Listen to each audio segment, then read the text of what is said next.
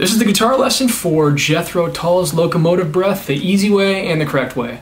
Alright, starting off, guitar in the standard E tuning. Okay, and the chords you gotta know your E minor, you gotta know your G, you gotta know your D, and you gotta know your B, and last but not least, you gotta know your A. Okay, those are the basic chords right there, okay? This song's played on electric guitar, but for the sake of how cool it sounds around a campfire, I'm going to show you on my acoustic, okay? Everybody knows the main, I guess the signature sound of the song, right?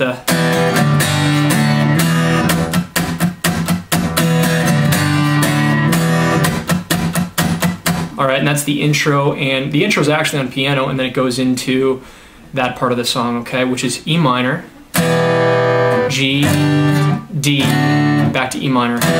Alright, so what I'm doing for the intro and the verse, the E minor, G, D, E minor part, alright, is I'm doing E minor,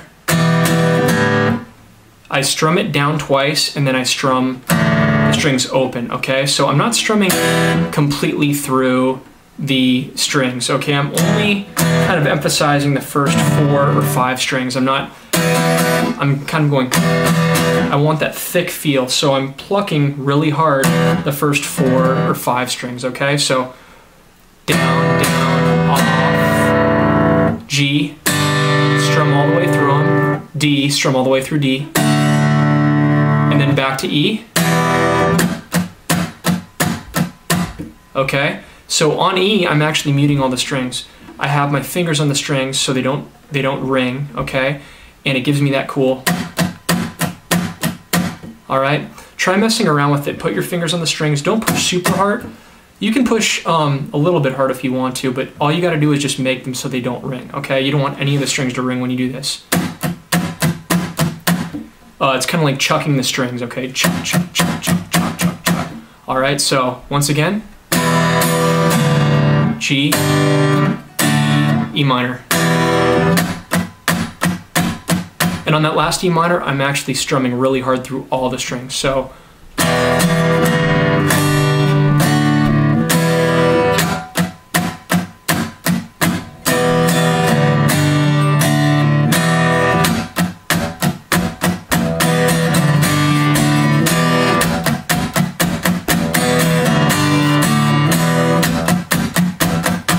and now this is the one change up in the song, okay? This is where it goes, you could almost say it's the pre-chorus, okay? So it goes, let me see here, to B instead of back to E minor. And that sets me up perfect because I can just take my fingers off the strings and I'm muting, I'm just basically taking the tension off the B and I'm muting all the strings still. And then I go to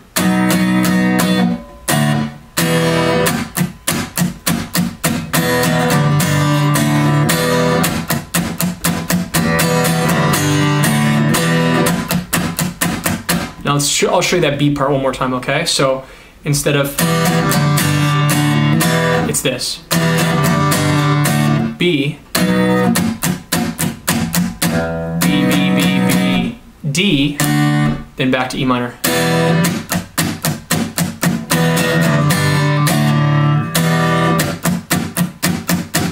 And then it goes into this part, which is the chorus, I guess you could say. Then G, Old Charlie stole the handle, okay, so handle is A, so G, A, and then train, B, and the train, it won't stop going, no way to slow down, okay, so B, then B, B, B, B, back to the E minor, the intro riff.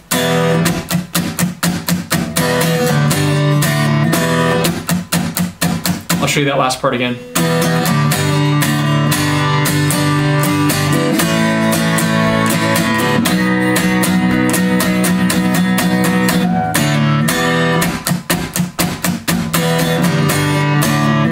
Now really slow, all right.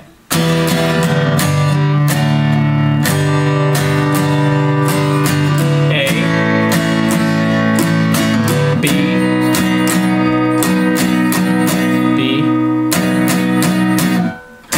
E minor.